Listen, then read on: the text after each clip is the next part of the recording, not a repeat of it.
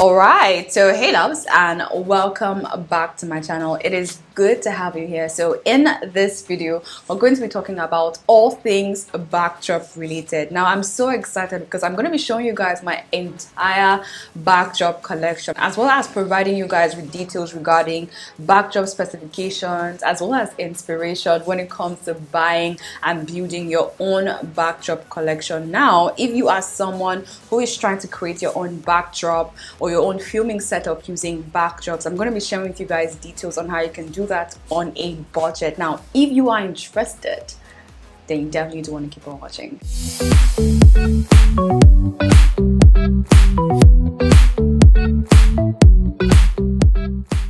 Alright, so in case you guys are new here, hi, I'm Kelechi mgbemena, and on this channel I share with you guys a lot of tips, a lot of tricks, as well as tutorials when it comes to creating your own YouTube filming studio, growing on YouTube, as well as monetizing YouTube. Now I love this. This is where I really thrive, especially when it comes to production, filming, cameras, setup, lighting.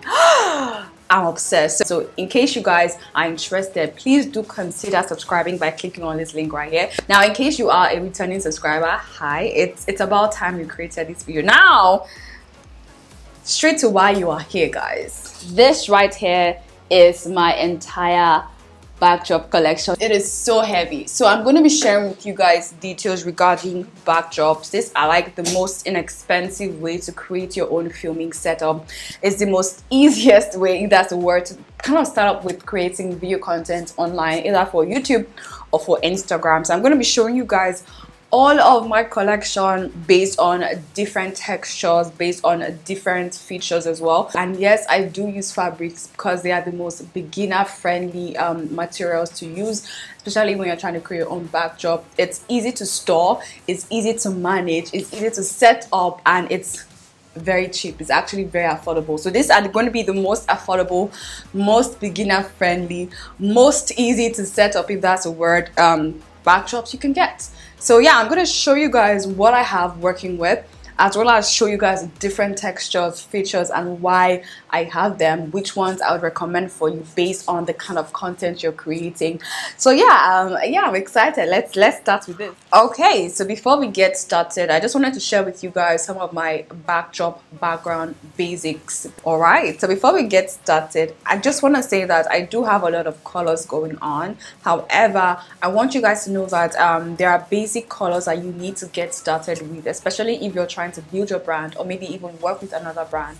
These colors are going to be neutral and going to be also be acceptable when it comes to working with other brands. And these are white, nude, black, gray, or green. Green is quite optional because with green you can do a lot of like keying, chroma keying, and all of that. So again, just focus on these four colors. If you're starting off, focus on a color that is very neutral. If you had to pick one, it's no-brainer, go with white. White can never go wrong. You can never go wrong with white. So if you're thinking of buying a fabric, make sure whatever fabric you're buying, at least you have white. So buy white and then buy more. Okay, so now that we've gotten colors out of the way, let's talk about textures. Now when it comes to buying fabrics, always look for the ones that are stretchy. I like going for crepe fabrics because they are literally, can we see that? They stretch, they are like elastic, they stretch so much. Now with this makes it a lot easier to set up as well as to manage, because you can easily fold this and store it and then hang it up without maintaining it so much. You don't need to iron it or steam it because it's elastic. All you need to do is to stretch it out, hang it, or put it in your backdrop or whatever. I have an entire backdrop stand series, so you guys can watch it up here, how I create my own backdrop sets, background sets, hanging sets on a very tight or minimal budget. Check it out. So next up is measurement. You want to always make sure that you're buying at least 2 yards worth of fabric. Now sometimes I step it down a bit and I buy like 1.5 yards, but again, it's better to have more fabrics than to have less fabrics. Now this will depend on the lens you're using, the space you have to work with, but again, more is always better. It's better to have excess fabric than to have less fabric. So to play it very safe, I'm putting into consideration different lenses and different backdrops and different room sizes. To play it really safe, always make sure that the minimum width of your fabric is at least 2 yards, so that way it covers up a lot. It's not a lot, but it's enough to get you by whatever content you're trying to create, trust me. So yeah, if you're thinking of measurements, just 2 yards is just a sweet spot. You can do more if your room is really big. Okay, so the first fabric I want to show you guys is just basically plain fabrics. Now, I personally love plain fabrics, especially when it comes to creating like professional content, especially when you're working with brands or you're trying to create like that like aesthetically pleasing Instagram feed. So by using a plain fabric, what that is doing is that it's making sure that the focus is on you and not on the background, because when you have a lot of things, a lot of like colors and a lot of patterns going on behind you, it's going to be a lot more distracting to focus on you.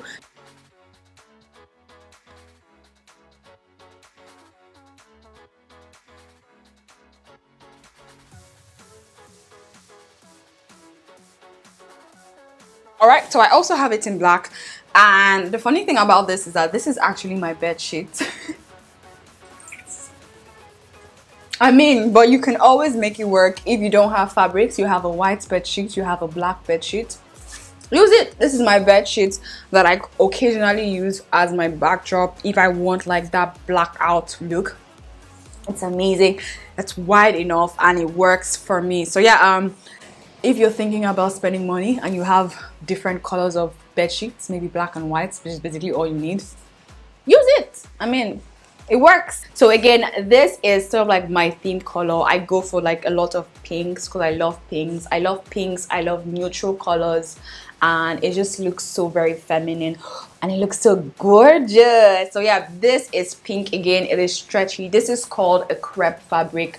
There are a lot more fabrics like this that are stretchy. So yeah, whenever you go to your fabric store or your market, make sure that you get whatever fabric you want to get, but make sure that it is stretchy and it's at least 2 yards wide. Okay, so this is another fabric. It is not as thick as the previous one. It's a lot lighter. I don't know what this fabric is called, but again, you can go to your fabric store, check for the various options, make sure that it is stretchy. That for me is so key, especially when it comes to setting up and maintaining. This one, I don't know what fabric this is, but again, it's stretchy. I can stretch it out to make sure that it is very seamless. And this has like it's like a nudish shade. I love this one. Again, it's sort of like it's lighter than the previous one, but again, it is nude, it is plain, and it's not going to be distracting when I'm trying to film a content. Now, this is one of the fabrics I got when I first started buying fabric, when I first started creating content on YouTube, and I got this one. This is like a cotton fabric, guys. It is not stretchy, and I hardly use this one. Two major reasons why: because it's a lot dark, it's really bright, and secondly because it's not stretchy. So if I have to use this, I don't know if you guys can see the wrinkles, right? It means that I would have to like steam it out or iron it out, and it's just a lot of stress. So yeah, again, why I say get a stretchy fabric. That way, that's it. That's how easy your setup is going to be. So I have the same fabric in different colors. This one is like a darker pink. I have like 10 pink fabrics, but again, this one is a lot stretchy, so that way you wouldn't see any wrinkling. Can you see the difference? No wrinkles, wrinkle wear. This is in 2 yards. So I have a lot of plain fabrics in different colors. This one is in I don't know what, I think this is like a mustard yellow, sort of like a mustard color. Again, this one is like a cotton fabric. It's not stretchy, and that's why it is so wrinkled. I'll hang it up so you guys can see it as well. I have this one. I love the color against my skin tone. It's absolutely beautiful, but again, there's only so much I can actually use when it comes to creating content. And depending on, now the reason why I buy all these colors, they basically varies, depends on the kind of like tutorial I'm trying to create, as well as the kind of content I'm creating, whether I'm creating a branded content. For instance, if I'm working with a brand that has a yellow theme, guess what? I have a yellow fabric to work with that. If the brand just like has a neutral aesthetic, I can go with my white or go with like my neutral pink, and it could work. So again, these fabrics are really inexpensive. If you're in the US, you can get them for like maximum $10, but basically minimum average you can get them for like $3, $5 for like 2 yards. If you're in Nigeria, you can get like for like 1.5 like 1k 2k maximum for 2 yards, depending on where you're buying it from. Again, this is what this yellow one looks like. This one is a bit stretchy, so it's going to look amazing when I set it up. It's a bit stretchy, so yeah, put that into consideration when you are buying your fabrics as well. I also have this color as well. This color is so gorgeous. Now, I've created a tutorial using this backdrop. I'll link it here so you guys can see.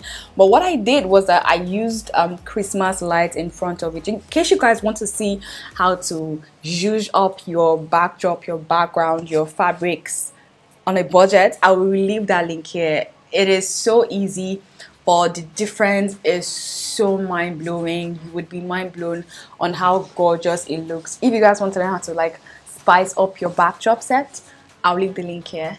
Thank me later, watch it and change things up a bit. Okay, so this is what this one looks like. Absolutely gorgeous. So now I do have a green backdrop. This one, I use this one especially for chroma keying when I want to be really extra with like my videos and my tutorials, when I want to spice things up a bit, because with this I can key the background out and add something amazing to it. So this is what the green one looks like. It's stretchy again. These are basic fabrics. These are like the easiest and probably the most budget friendly fabrics you can get. Let's move on to satin fabrics.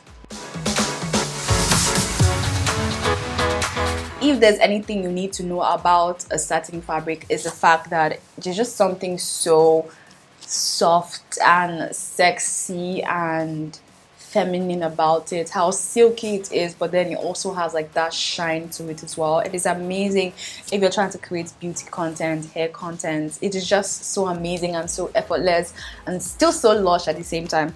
Now, I don't have the best of the best in terms of satin, but I do have these ones that have that satin feel. Don't know if you guys can see what this looks like. I don't know if you can see like that velvet, not really velvety, but like that satin look as well. It is just so gorgeous. You can go for satins and it helps in reflecting the light, but it's not like it's not an overbearing reflection. It doesn't reflect too harsh. So yeah, this one is also like a satinish kind of I don't know what fabric this is, but you can get like that silky, like shiny feel with it. It is so gorgeous. I mean, so I basically have different backdrops in different colors as well as different textures as well, just to give like a little bit of variety. So because I wanted to create like a purple hair or purple makeup look, and I wanted the look to really stand out and blend in with the backdrop, this is what I would use. Okay, so yeah, this is, oh god, just look at it against my skin. Can we see how beautiful this is looking? I love it. And again, with every texture, with every fabric texture, I love to always have a baby pink color to it. This one, it just looks very angelic. It looks so feminine. It looks so soft, but it still has like that really amazing glow to it. I absolutely, can we just see, take a look at it. Can we just see how beautiful this is looking right now? I absolutely love it. It's almost like white, but like, can we see how it is glowing? Can we see? The glow is not like blinding glow, like a really soft, sexy, mild glow. Can we see that? So that's what you get with satin. Different fabrics give off different textures. Okay, so now let's move on to my favorite in terms of backdrop, and that is Sequin or Sequin. I'm not sure how it is pronounced, but Sequin. Yeah, you guys get the gist. I'll leave the name here so you guys can see, but I'm just going to show you what I'm talking about. This is like my infamous Sequin fabric. I've had this one for like 3 years. Yes, this is the first backdrop that I got when I first started off YouTube. This has been with me for over 3 years, and I got this for £20 on Amazon. But I particularly love this one if you're a beauty content creator, whether you're creating for Instagram or YouTube. This is definitely something you can invest in. Sequin fabrics, just, it looks divine. It looks amazing. If you're also trying to get like that bouquet bubbles behind you, this is a trick. This is what you need to be using. This is what this sequin looks like. This is in the color rose gold. Now this is very reflective. It's going to help in bouncing the lights. It's going to add more light to your filming environment, but also add like this amazing bouquet feature that kind of gives like this bubble really cute, you know, backdrop look when you're trying to create. This is in rose gold, by the way.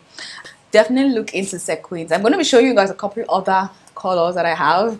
I can't just have one of these. Come on. So this is one that I particularly love. Again, you guys know that I like white with like a hint of pink in it, so that way it looks really soft, it looks really simple.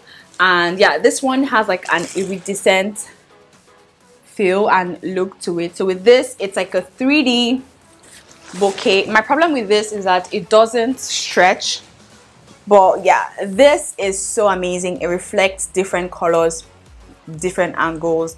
When the light hits, it looks purple, it looks blue, it looks green, it looks pink, but the base is basically white. With this, it is going to be amazing for creating beauty content. I absolutely love this one. It's probably going to be like my favorite. It's going to make your backdrop or your background look like 5 times brighter than it actually is, because again, it reflects the light as you guys are seeing. Can we see how it's reflecting the light? But it also adds dimension and colors and character to your backdrop and background. It's so amazing. I absolutely love this one. So another color that I have is silver. This just screams rich girl. It screams diamond. It screams expensive, because again, it is silver. I absolutely love this. Again, like I said, it is sequins. I'm not really sure how it's pronounced, but again, you get like that shine, you get like that reflection going on. If you like it to be a lot more zhuzhy and a lot more sparkly, then definitely go for a sequins fabric. They are the way to go if you want like that extra sparkly effect, bouquet effect. Then sequins are definitely the way to go. Now I also have it in black, just to dim it down a bit. I also have it in black, again, because it is sequins. You guys are seeing that it still has like that lush feel, that expensive feel, that very glittery glam feel. So if you're thinking of doing like a really glam glittery look, think of getting one of these.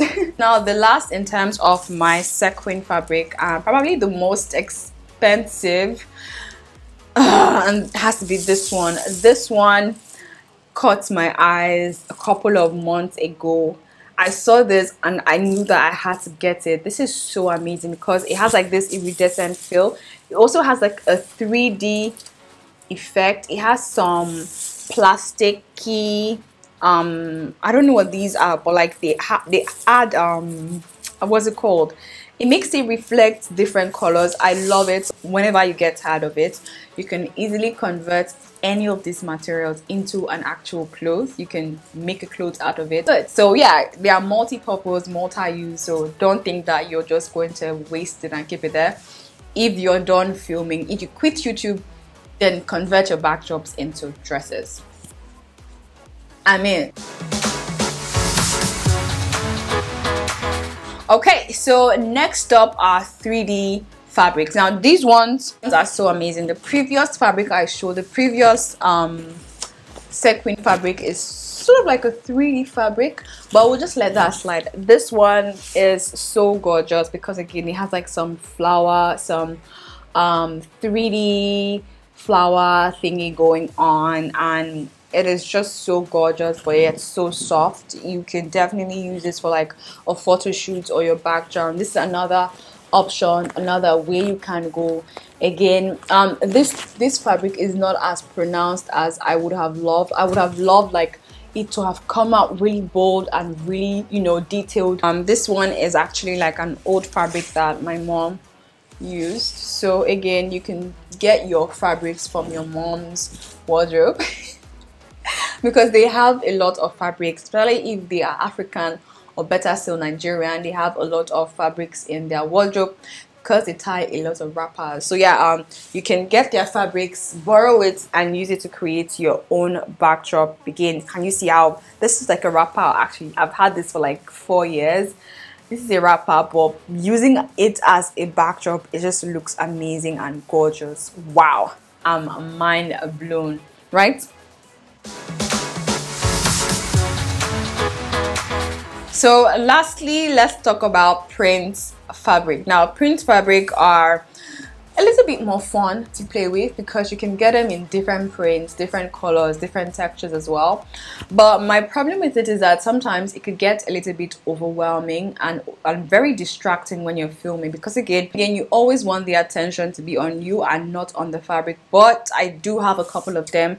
I want to say that I do love them and I do really fancy them, so I'm going to be showing you guys some of the ones I have. This is a very popular one here on my channel. This is like I want to say like a leopard cow print. I don't know what print this is, but like it's a pink and black print. So gorgeous. I absolutely love it. I love that it's pink and I also love that it is black.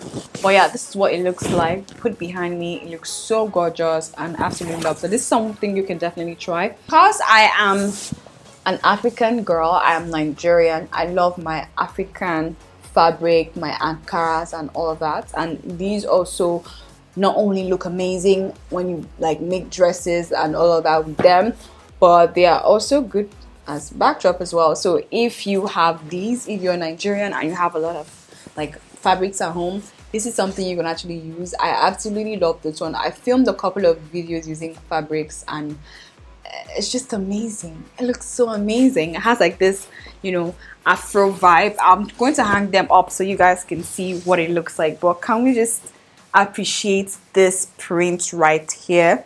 When it is blurred out, it looks even better. I have them in different textures, in different colors. This is also amazing.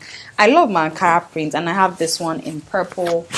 Again, I have another like kente look, but I don't know what that one is. But yeah, this is something you can try. I have a couple more laying around here.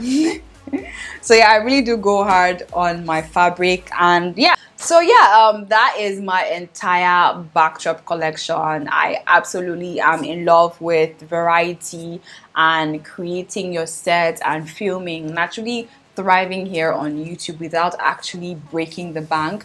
And that is something I like to drive on my channel and share with you as well on my channel, is different tricks and different ways to have an amazing high quality set, production, whatever it is, without actually spending a lot of money. So in case you guys haven't seen how I hang these backdrop sets in 2 different ways on a budget, literally for like $3. Create your backdrop stand for $3 in like 5 minutes or less. I'll leave the links over here so you guys can watch them, learn from them, and start doing and creating based on them. So yeah, in case you guys are seeing me for the first time and you've watched this video up until now, let me know down in the comment section. Comment backdrop goes down in the comment section. I can't wait to see you guys in my next video. Do feel free to subscribe to my channel. It is so amazing. It is so amazing here on my channel, and it is free. What do you have to lose? Okay, so yeah, definitely feel free to check out my other videos over here in case you guys are trying to create your own backdrop set. If you want to see how I created my backdrop set behind the scenes, then I'll leave the link here as well so you guys can check them out. If you're getting started with YouTube, then watch these as well. So yeah, I'll see you guys in one of these videos. Until then, stay fabulous. Let's go.